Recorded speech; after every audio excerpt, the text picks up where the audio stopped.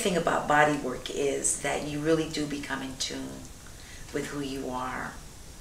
And I think it's one of the best things that anyone could learn, because there's nothing like touching. You know, touch is love as far as I'm concerned. In Greece, they have pictures and paintings of the athletes getting massage. You help somebody, you do lymph massage, and it changes their life.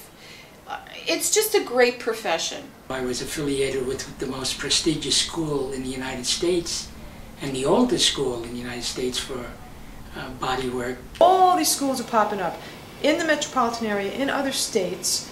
There's this massage madness is going on, like yoga madness. Massage schools are being bought up by big corporations that are really looking to massage schools to becoming another money-making milk cow. 3 people that started Cortiva were Alan Klingman, Anthony Millen, and Henry Gonzalez. The problems that's developing in this industry is that it's becoming all spa-oriented. You have more of a division between rich and poor. Really unfair. It's like a joke. I mean, those spa jobs where they don't pay you for your time. I've been enraged, absolutely enraged. There is still ignorance out there.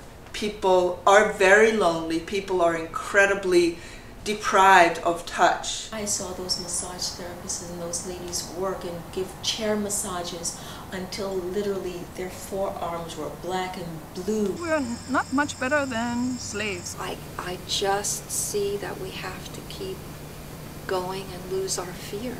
Massage, the Swedish system, was a big pie, and that pie was cut.